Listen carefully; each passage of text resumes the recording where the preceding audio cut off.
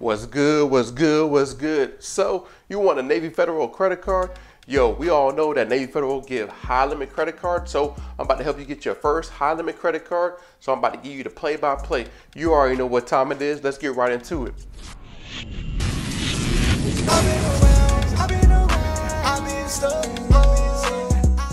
Welcome back to the #1 credit educational channel. Hey, my name is Dave, where I show you how to remove negative items off your credit report, how to build relationships with banks, and how to get to that money.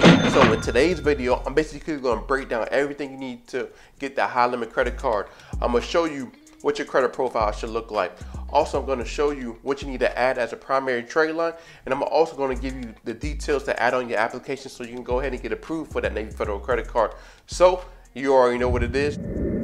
So when it comes to a Navy Federal credit card, the underwriters are looking at TransUnion, right? Your TransUnion credit profile. So you need to make sure your TransUnion credit profile is set up properly correct to basically just start applying for this credit card and get approved. So what you want to look is at your payment history, right? Your payment history needs to be at 100%.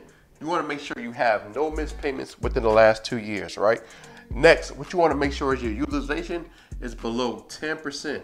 I know a lot of people tell you 30%, but 10% and below is way better. You don't want to be average. 30% is average, 10% or low is excellent. So we all know that you want to be excellent. Your average age, right? You want to at least have 6 months of average age, right? Not you just starting. If you don't have a 6 months of average age on your credit profile, don't start to apply yet. Build that history up and then apply for a credit card. You want to make sure you have 0 collections, right? No collections, no derogatory marks, no bankruptcy, no charge-offs. Make sure your credit profile is clean and hard inquiries. You want to make sure you have at least 5 or less hard inquiries, right? This is how your credit profile should look when you apply for your Navy Federal credit card. So 100% payment history, 10% utilization, average age is 6 months, 6 months or higher, no collections and hard inquiries, 5 or less.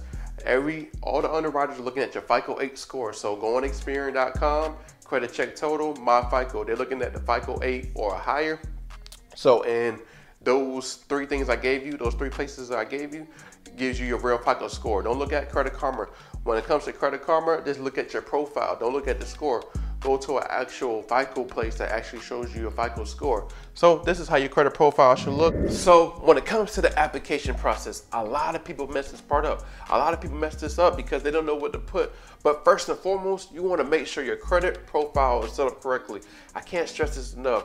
Once your credit profile is set up correctly, then most likely you'll get approved, right? Most likely, I'm not saying you're gonna get approved, but most likely, right? But you also want to become a member. You also need to be a member. If you're not a member, you'll be denied. And also, you want to make sure you have primary accounts. Just don't have authorized users. Authorized user is basically piggybacking on somebody else's credit profile, right? I mean, credit card. So make sure your credit profile is set up correctly. Make sure you have some primary accounts. When it comes to the application process, the income, right? The household is a household income, not just your income. And what I mean by that is it's you, your spouse, and if you have somebody else, that's what the house is making. So if you're making 50,000 and your spouse is making 50,000, put 100,000. If you have a business as well, put that on there. If it's an extra 30, 50,000, put that as well. So now you're making 130,000, right? Put that on the income part. I talked to a few reps at Navy Federal. They said it's the household and not just yourself. So this is what you need to do to basically put on the application. A lot of people mess that part up, right? Everything else is simple, but the income is what you're making, right? So they want to make sure they know that you can pay this back. So if you haven't watched my best, what are the best Navy Federal credit cards at Navy Federal, go ahead and go to that video, go jump on and watch it. I give you the game and the play-by-play when it comes to the Navy Federal credit cards. So go check it out.